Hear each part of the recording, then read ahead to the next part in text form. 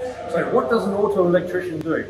An auto electrician will work on motor vehicles on the electrical system, and electrical system usually only.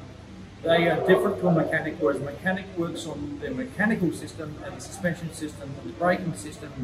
The automotive electrician will work on the electrical side of those systems. What they do is they will use tools such as a scan tool to retrieve and diagnose fault codes in the motor vehicle. They'll use the scan tool for accessing live data to see what the car is actually doing at that point in time. They'll use oscilloscopes. They'll use oscilloscopes to troubleshoot problems in wiring systems and problems with sensors. So the oscilloscope will show you a graphical representation of what's actually happening in that wiring system at present. Another tool they'll use is a multimeter. A multimeter is a meter that will measure volts, ohms and amps.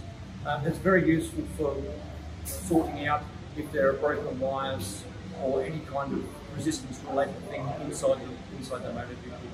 So the auto electrician will use all these tools and they will diagnose and troubleshoot any electrical related problems in the motor vehicle and then go and repair them.